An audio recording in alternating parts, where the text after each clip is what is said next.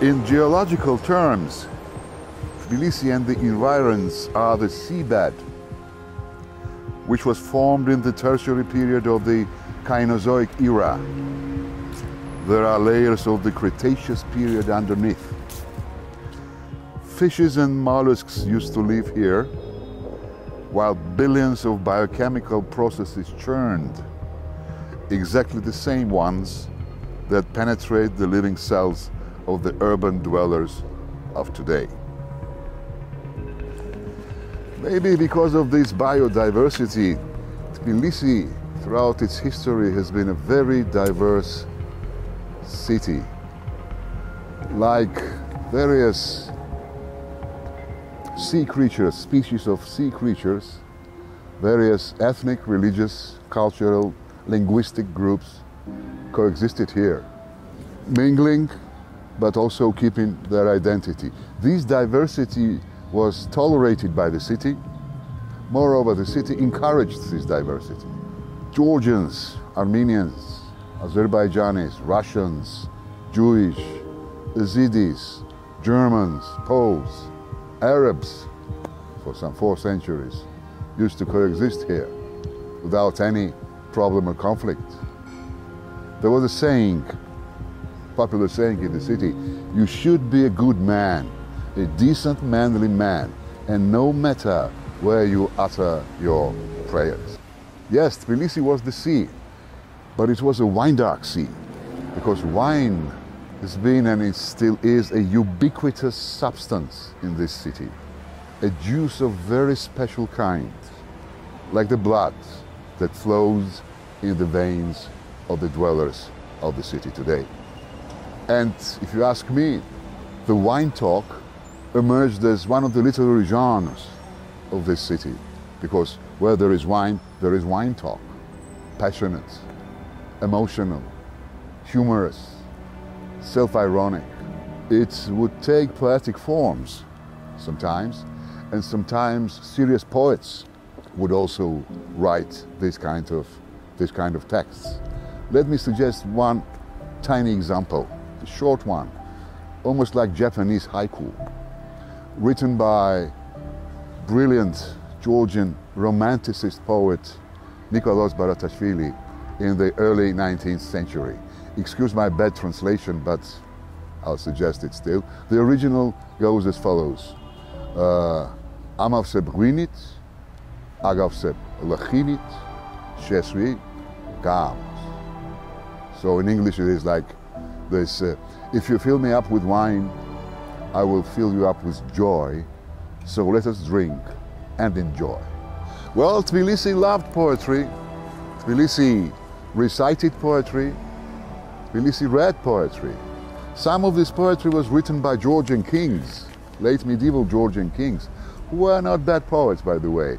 At least they were better poets than they were politicians. What comprised the average Tbilisi library in that period? It was small, of course. It was The Knight in the Panther Skin by Shotaro Staveli, of course, Georgian national epic. But it was also Georgian translations and adaptations of Mid-Eastern romances, tales, love poems. Big literature comes to this city in early 20th century, when the modernism came to Tbilisi. That's late 1910s, early 1920s.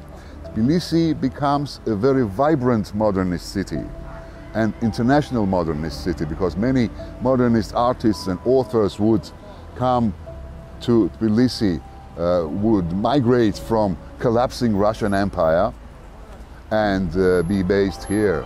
And the city's cafes and restaurants were full of symbolists and Cubo-futurists clashing, announcing their manifestos. There were discussions, there were performances, very vibrant modernist life. However, if you ask me, the best texts and novels written about this city emerged when postmodernism comes to Tbilisi. The generation of post-Soviet period of 1990s and 2000s, they tried to deconstruct They try to reread the spirit of this city. They try to rejuvenate it. They try to break some cliches about this city and of course urbanize Georgian literary language, the language of Georgian novel of that time. Now we are in the very heart of the city. That's the bath area, the famous bath area with naturally hot subterranean sulfur water, the place where the city was born, as the legend tells. When the king was hunting and when he discovered these hot waters, hot springs, he decreed the city here. And today this city still inspires many authors and many artists. It still remains a big source of inspiration. It still is a sea in these terms, a wine-dark sea.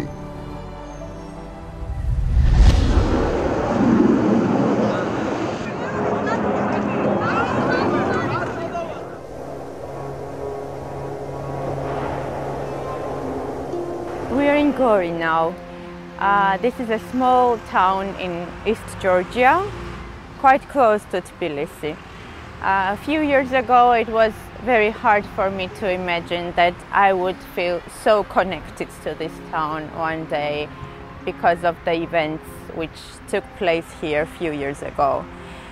And right now we are standing in front of the house which was bombed by Russians exactly 12 years ago, like this one.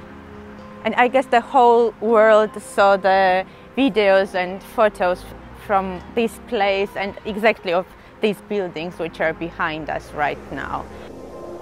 When I look back and start thinking about the Russia-Georgia war of 2008, I realized that this became the war of our generation because this is the war where our friends, our classmates were taken. And of course I'm not surprised that these events had a huge influence on Georgian literature as well, in particular on the texts of young Georgian authors. And very important that so many really interesting texts were created based on these real events. This includes prose, poetry, also documentary prose. And I think that both of us are among the people who were influenced by the war of 2008. And I think it's very important because all these books, it's like part of the history. It's like something what next generation will have, like people who don't know about what is happening. They can just just read books, look at the photos, and to understand what was happening in their country. Of course, I mean, Georgian literature has always been a mirror of the real life of this country and its history. So somehow I'm very glad that our generation also continues this path and Georgian literature stays very close to Georgian people. Maybe we can say a couple of words about our book. Actually, this is the topic which is very important for both of us because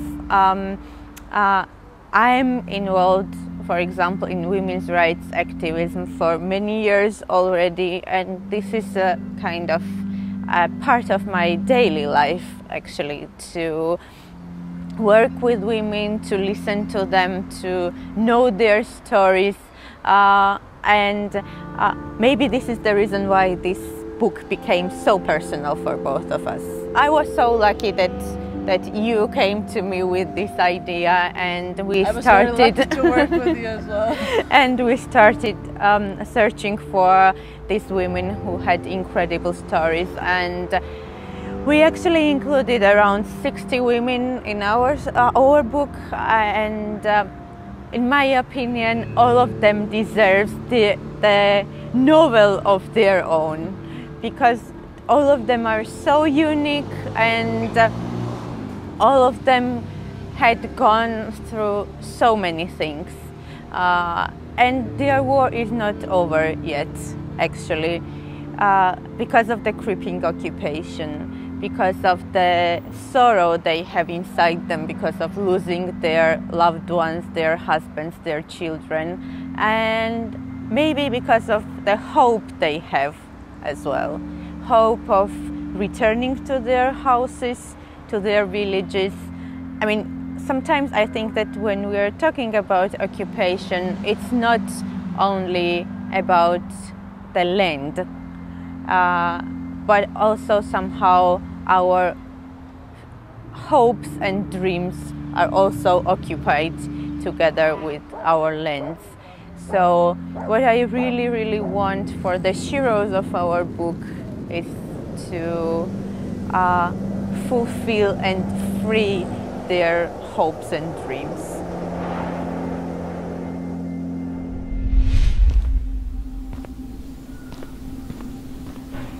Here we are at the writer's house of Georgia, the house that was built by the most prominent Georgian entrepreneur and the patron of arts and sciences, Davit. Since the very first day of its opening in 1905, the house has turned into a salon, a sort of a cultural hub for the Georgian writers, musicians and scientists. But in Soviet times, the house has undergone a turbulent history. It has been, for decades, the residency of the Writers' Union, so the house remembers the harsh years of the Red Terror and the bitterness of censorship. But today, it's an open space, a public institution hosting the International Festival of Literature and utterly every single individual who creates and translates literature in Georgia. There are not so many of us Georgians who speak, write and read the language. And yes, we do have our own alphabet and our own language, and no, it's not Russian, it's very different. We have the long literary tradition that goes back to the 5th century. The earliest surviving texts we still read nowadays date back to the 5th century. So these are the Christian writings, and then we have the Middle Ages, the big tradition of medieval epic writing. And then in the 19th century, the Georgian language and literature was yet again used as the powerful weapon in the fight of Georgians against the Russian imperialism, because we used to be a part of this big Russian empire. And thanks to those late 19th century writers, the language and the literature have survived. And thanks to those guys and girls back then in 19th century, we contemporary Georgians, the younger generation of authors, are still able to write in this beautiful ancient language and pave our ways to a bigger audiences, to a bigger nations. But it's not all about past. Let's have a look what is happening nowadays in Georgian literature. Here you can see just a few titles, Georgian titles translated into German, French, English, Italian, Turkish, Albanian and many other languages. The thing is that in 2018, Georgia was the guest of honor country at Frankfurter Book Fair, and this was a key change and a breakthrough for Georgian publishing and the literature.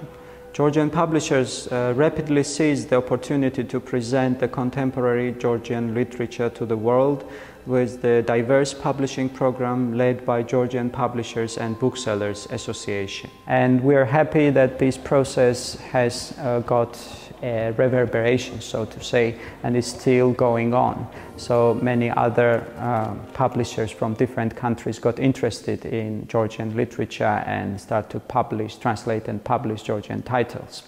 So the Writer's House is trying to support this process, support the translations, and thus mark ourselves on the literary map of the world.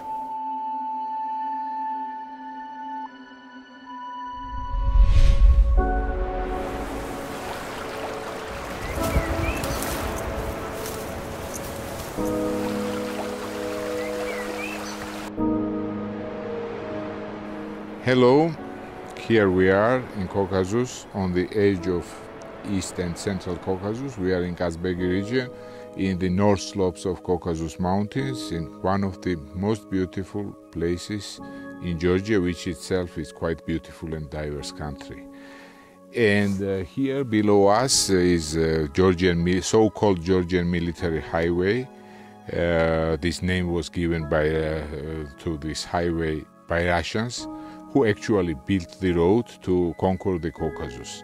It was main road to Transcaucasia. So Russians came to this country and this region in the very beginning of 19th century. This road made a lot of troubles to local population, to free highlanders who never had lords before, and first rebellion against Russian Empire started because this highway, because locals were ordered to work on building of this and to clean it in the winter, and they disliked it very much. And also this road is very important not only because of invasion and because of many famous people and writers and militaries, and not only Russians came and discovered Georgia this way, but it was also the road which our young people, mostly they were sons of nobles, took to Moscow and to St. Petersburg and got education there. So under Russia they got access to European education, which was possible in the big cities of Russia. And this golden generation of Georgian politicians and writers, they were called Terek drinkers, because Terek is river. We are on the valley of the Terek River right now. And Terek drinkers came back and they start to fight for independence, and they became very famous people and best people we ever had. And one of them, Alexander Kazbergi, was just from this region. And we can say that maybe today some of his stories are a bit naive, a bit simple, but he is ancestor of contemporary Georgian novel. And this man, he lived here and he described, and his stories is also a treasure as an ethnographic material, but also he is a very big storyteller of the troubles of local people under Russian Empire and the rebellions and tragic story and the stories full of honor. His heroes of his story are local poor highlanders who have nothing, only their honor, and they are fighting sometimes alone against huge empire. And the local people, we call them Mokheve, and also in general people of Caucasus, Georgian mountain people, they themselves, they love to read books. Not all the books, I believe, but they are good readers, and most of all, they always liked some romantic novels, romantic poems, and not only Georgians. I was very much surprised as a young man. Then I discovered that in many local houses they have poems of Scottish poet Robert Burns. And by heart they know a lot of his poem, and later I understood why, because Robert Burns is poet of mountains, and his spirit of his poet, and he was translated in Georgian, and they find spirit of his poems very familiar. So many writers, and not only Russian famous writers like Alexander Pushkin and Lermontov and Lev Tolstoy, of course they came to Caucasus on this road, but also famous writers like Knut Hamsun. He came from Russia and discovered Georgia. He came through this narrow valley which we call Dariali Valley, and he wrote a really wonderful book. The name of book is In the Miracle Country, and he really describes Georgia and whole Caucasus like a miracle land of fairy tale, and he was here like many others.